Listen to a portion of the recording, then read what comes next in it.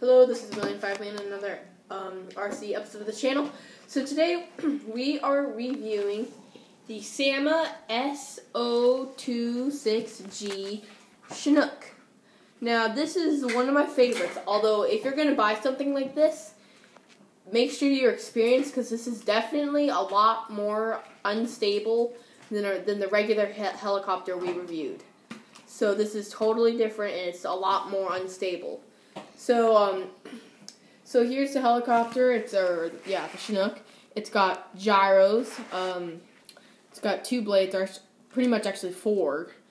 And if we look underneath, you got right here. Wait, hold on. We've got I touch right. Can't really see anything, but there's pretty much LEDs here, so you can do night flying. Although I cannot see anything during that. So because it's only one, there's not one in the back or anything like that. And then we got your charging port. Okay, your infrared sight, and you got your on and off. And yeah, charging, it is infrared, so it's for indoor use only.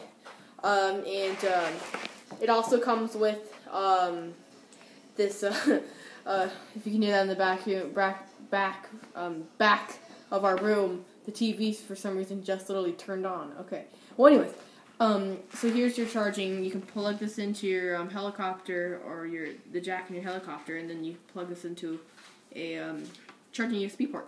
So yeah, and it takes about, I'd say for this it takes about 45 minutes. That's pretty good for about 10 minutes of flight. I'd say that's pretty good. So here's the controller. Regular standard controller, Sama. You got your throttle up and down.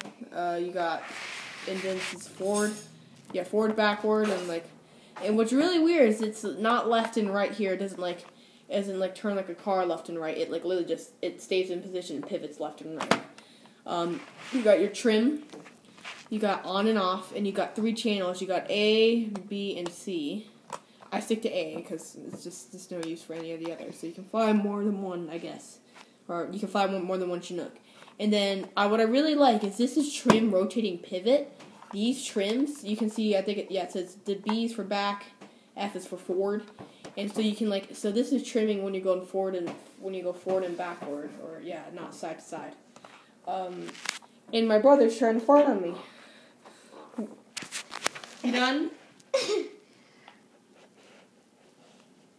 Yeah. Okay. Anyways, you can also charge your USB port through the actual controller, but what I really like what Sama does is they do it so you don't have to kill your batteries. So you got your charging port right here for the Chinook 2, but that kills your batteries. So I always use the regular. I'd recommend using the regular one if you have that option.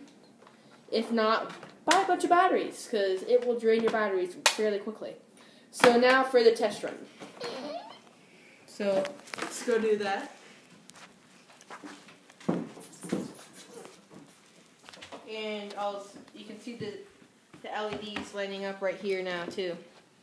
You can see those popping out. Don't know how well the camera will handle that. So, okay. You ready, Sophie?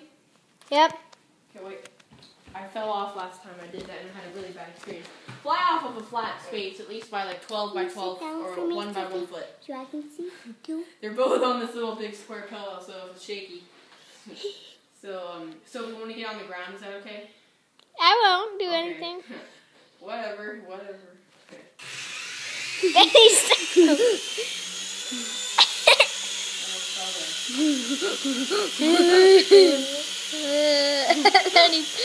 Stop, I'm getting off. So this is just hovering, so it slightly hovers forward and see. So I'll show you trim, so that's pivoting. So it doesn't go left and right, so I can go forward a lot. I'll try to.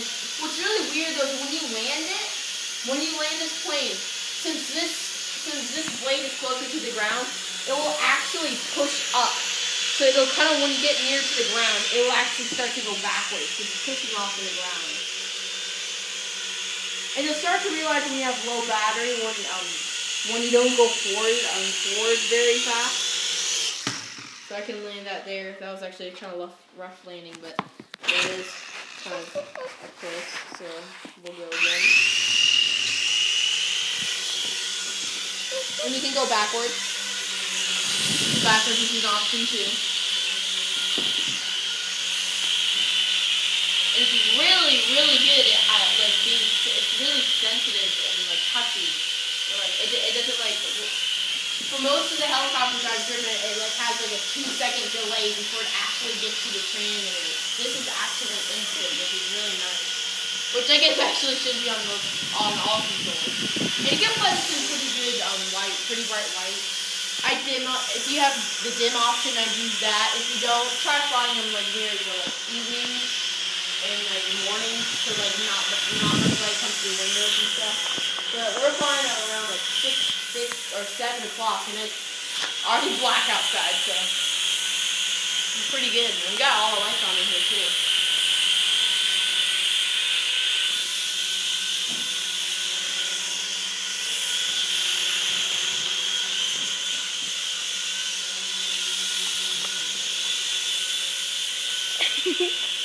So I'll try to land this now.